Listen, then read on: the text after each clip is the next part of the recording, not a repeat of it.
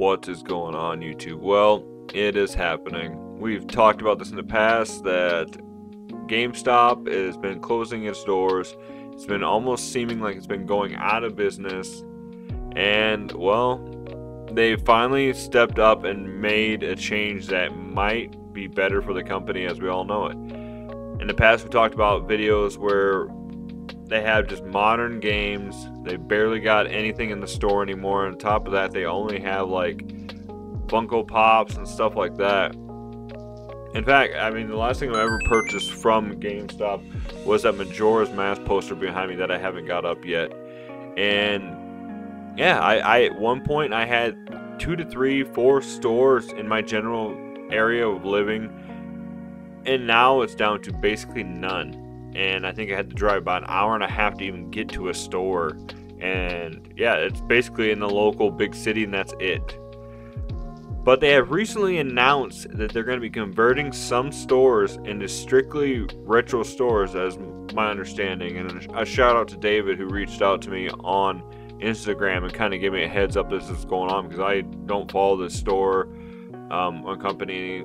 And yeah, he kind of gives me the up-to-date GameStop stuff. But we noticed that recently too, it was announced that the Game Informer, the magazine that they do, is also closed down. So it was looking pretty gloom for GameStop. So what we're gonna do is we're gonna look at the article that was pulled up. So this was the official announcement. It was on Twitter or X or whatever you want to call it, and it was also on Instagram.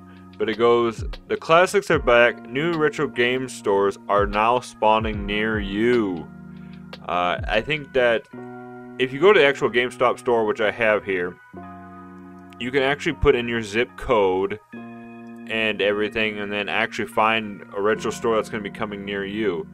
And of course, you could always buy retro game stuff on GameStop. You just got to go on here and find it. And I'm maybe I'll do a video down the road kind of comparing what their prices are. But honestly, right here, Metal Gear Solid: The Twin Snakes game for GameCube, that's not a bad price. I think when I bought mine complete, it was about 110 bucks. So if this is just loose, then that's not really that bad a price. And I mean, 44 bucks for Luigi's Mansion. Considering what we've talked in prices before with GameStop, that's honestly a little bit better than I thought. So let's look more at what the article itself says. So obviously we're starting to hear missing the old days. GameStop is traveling back in time with location overhauls that stock retro games instead of the new ones. With the digital era coming upon us, this is the great move. They probably should have done this sooner to get better inventory. But yeah, with digital games pretty soon here, what is GameStop going to sell? I mean, when you go in there now, I think they're got PS4, Xbox One, and more modern games that are coming out for the new consoles. But otherwise, that themselves is all they have. And they were really just focusing on decor and collectibles, which I don't go to GameStop for. So a lot of times I just buy that stuff online. But GameStop has been struggling to keep, right here, has been struggling to keep up with the evolving video game market as it becomes more digital and less physical. So it's trying a new approach. And like I said a little bit ago, we've been talking about this a lot in the past. They need to do something, and this is a great idea that was said by a lot of us people. So it's like, maybe we should announce that, this is what. I don't think they came up. Well, they probably did come up with this themselves, they'll say, but a lot of it has been suggested to them.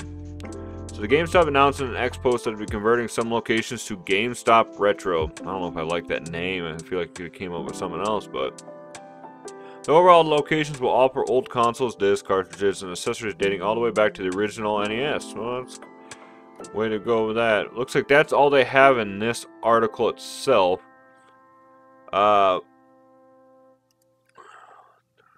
Take a step back but yeah, you can see here there are already a lot of articles coming up. All you gotta do is just search for the game store stuff itself on there. So exactly what does this mean? So I've already seen comments. I looked at the post on Instagram and everything with that. And people are already talking about, you know, oh great, they're going to give me $3 for my game and my DS game and then turn around and sell it for $200. And all, I don't know. Like I said, it's GameStop, guys. We all know GameStop's way. They're basically a physical DK oldies, and you have to go in expecting that's what's going to happen. You're going to have to go in expecting that you're going to get ripped off, and then you're going to have to pay, you know, full price for the games themselves. It's not a surprise anymore.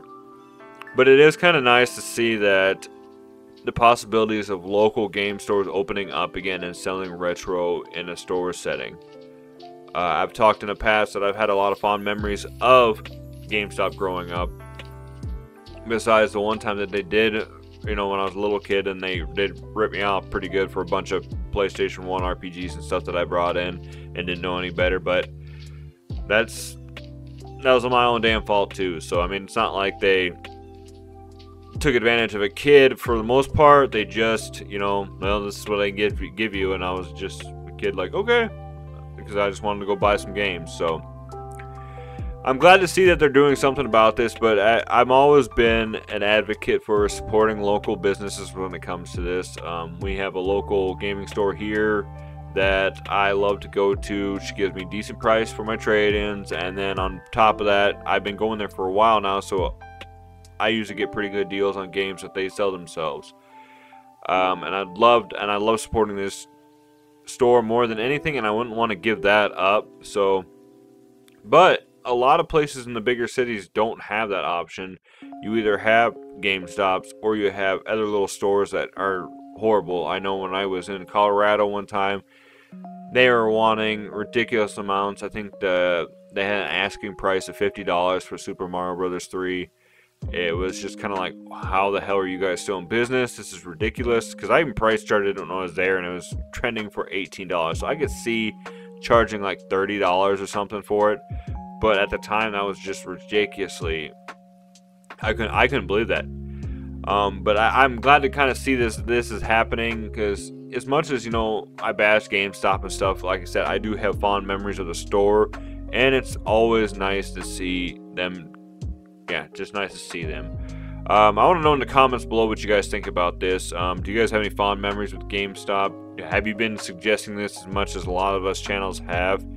And I looked up the store, used that locator and stuff like that, and obviously, you know, me living out in the boonies in Iowa, we don't have any coming to this area. But like I said, my buddy David, who reached out to me on Instagram, he said that I think he's gonna have they're gonna have a store or two opening up in Dallas, and I'm interested to see, you know, if this becomes huge and popular, how many stores over time will start opening up more, are converting their normal stores.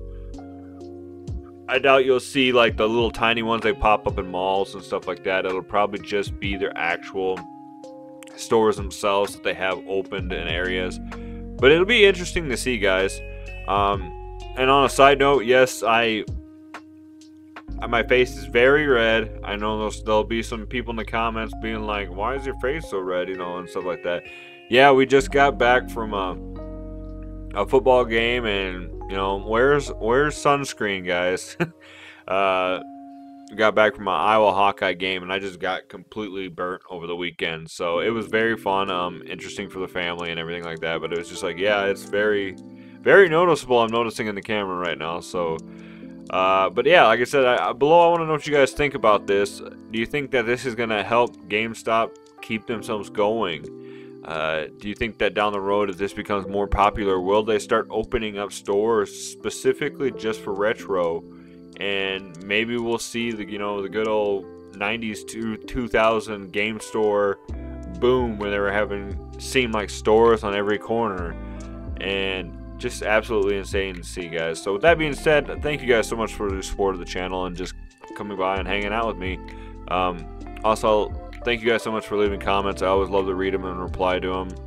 And with that being said, guys, as always, stay retro, my friends, and I will see you in the next video. Hope you guys have a great week. Happy Labor Day.